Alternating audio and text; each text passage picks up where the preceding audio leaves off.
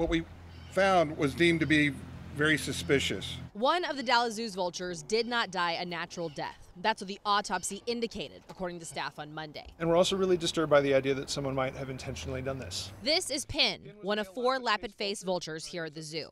The Dallas Zoo has been his home for over 3 decades. This is an endangered species, which makes him all the more important to long-term sustainability of the vulture population. The bird was discovered dead Saturday morning in his habitat. The zoo isn't releasing too many details surrounding his death, just that he had a wound. We're asking for the public's help to share anything that might be relevant with us. Pin's death is the 3rd suspicious incident this month alone here at the Dallas Zoo. 10 days ago, investigators say a clouded leopard named Nova went missing after someone cut a hole in the fence.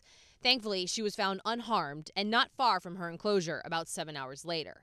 But Dallas police tell us they believe the fence surrounding the clouded leopard habitat was intentionally cut.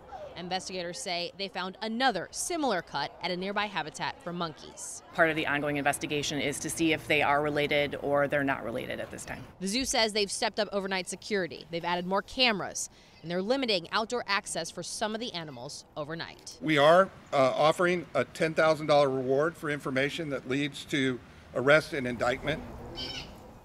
In Dallas, I'm Ariel Placencia.